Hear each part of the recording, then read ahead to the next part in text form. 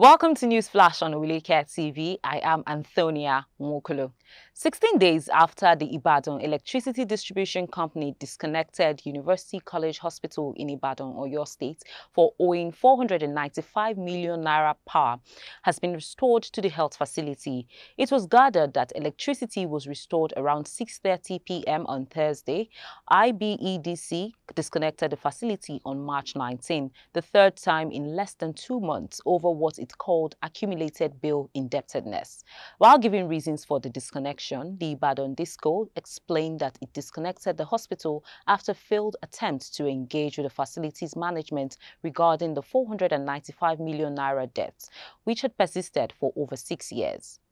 Lagos, Kano and 10 other states have concluded plans to start generating power in their respective states in conformity with the Electricity Act 2023.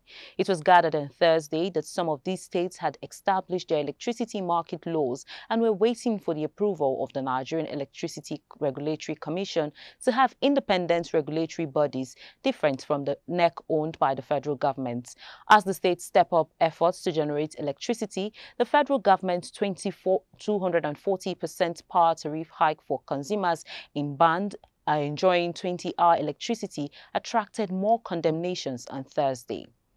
The Inspector General of Police, Kayode Egbetokun, has authorized the promotion of 10,581 deserving junior officers of the Inspectorate cadre and the rank and file. In line with this directive, the Deputy Inspector General of Police, overseeing the Department of Finance and Administration, has been tasked with coordinating efforts alongside the Commissioner of Police Welfare to commence the promotion process promptly.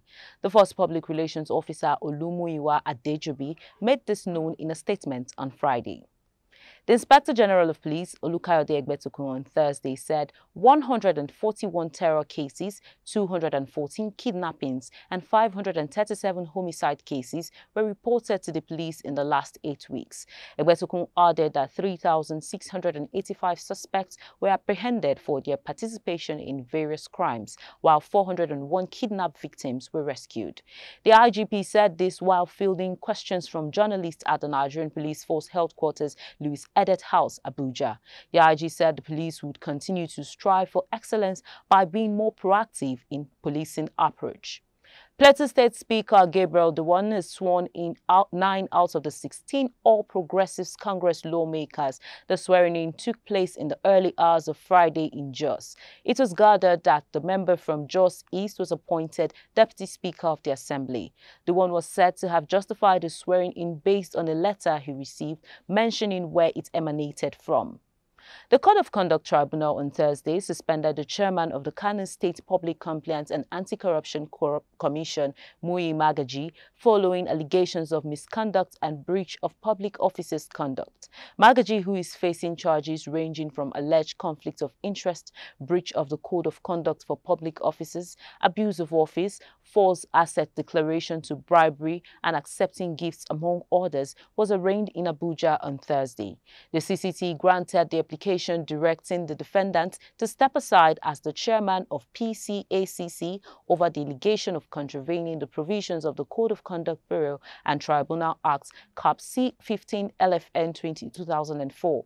The CCT ordered Magaji to step aside pending the hearing and determination of the case. And that's all on News Flash on Oweleketv. I am Antonia Nwokolo. Follow us on our social media handles at Oweleketv. Visit our website at www.oweleke.tv for a thrilling journey. Oweleketv, rising star at the fairground.